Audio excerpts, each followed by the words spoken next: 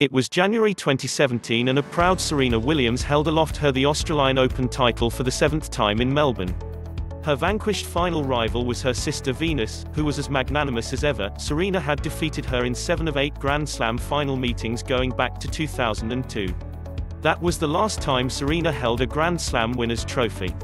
It was her 23rd, an astonishing achievement on a WTA tour where champions regularly come and go and normally spend no more than a few years at the top.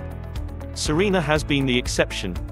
Since her first Grand Slam final triumph against Martina Hingis in 1999 at the US Open, the American has gone on to reach 32 other major tournament showdowns in women's singles, seeing off no less than 12 no.1s and firmly establishing herself as the greatest player the modern era has ever seen. 3 French Open titles on her least favorite surface at Roland Garros alone puts her above the majority of Grand Slam winners since the turn of the millennium. Add on 6 US Opens, 7 Wimbledon successes and the same number of Australian crowns, and she is not only streets ahead, but towns, countries and even planets ahead. During her time of domination there have been 24 other Grand Slam winners on the women's tour. To put that into comparison with her male counterparts during the same time, 4 men have shared the vast majority of the titles. Roger Federer, 20, Novak Djokovic, 17, and Rafael Nadal, 19, have accounted for around 3/4 of the titles on offer. Almost every major on the ATP over the past 20 years has followed the same pattern. The big 3 get through week 1, battle past one real test, and then a final is set up between 2 of either the Swiss, the Spaniard or the Serb, and one walks away with the title. It is such a different story in the women's game, where upsets are guaranteed at every tournament and the top seed loses out as often as she prevails. Serena's ability to continue picking up the gong shows such versatility, endurance and fight in a game that should favor the younger players.